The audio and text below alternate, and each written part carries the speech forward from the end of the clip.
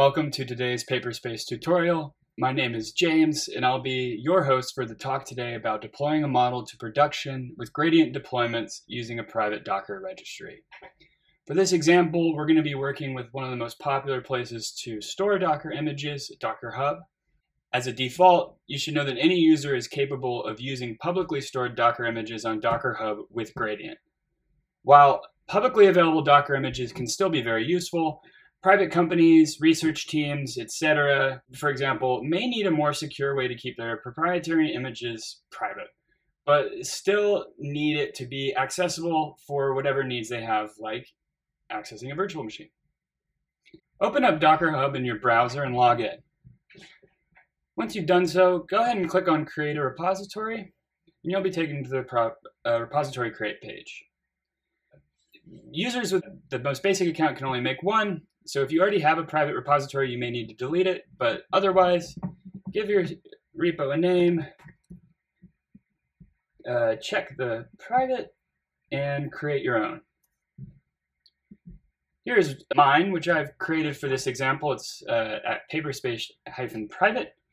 I've shared a simple Flask app on here that will print hello world at the index when you run it as a deployment on Gradient, and we're going to use that as our example today.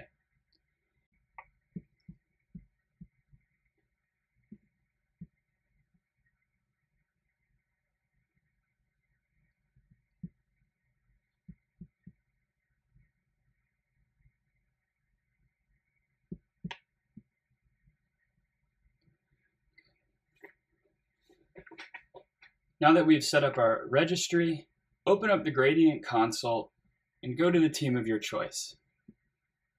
So, it's in the console, and I'm going to work in my private workspace for now. Once you've done so, go up to the top right and click Team Settings. This is where we can change the settings for his team. Navigate to the container bar to add a new container registry and click Add a new container registry.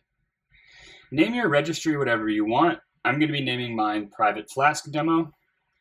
The URL should just be defaulted to index.docker.io/v1 to make sure that that's correct. Then for your repository, put your tag in following docker.io.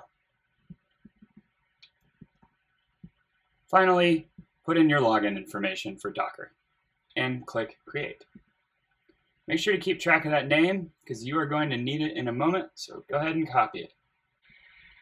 Now that that's done, go ahead and click up here on Gradient to re-enter into the console and go into a project of your choice within the same team that we just added the container registry.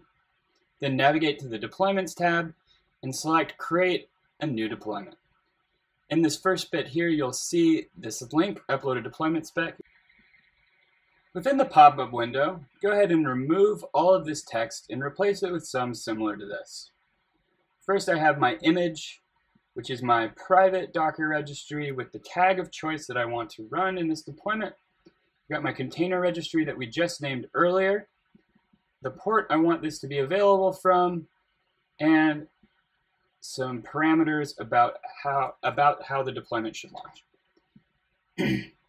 Once that's all done, go ahead and name your deployment however you want and select Create Deployment. It'll immediately redirect you to the deployment's details page, and you can see here we have the link to our endpoint.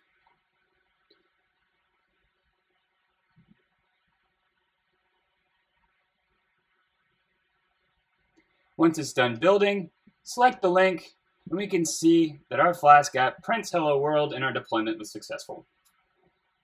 As you can see, setting up a private Docker registry to connect with Gradient is a very simple process, and it really enables us to interact with these hidden images with ease. I hope you found this guide helpful, and thank you so much for listening.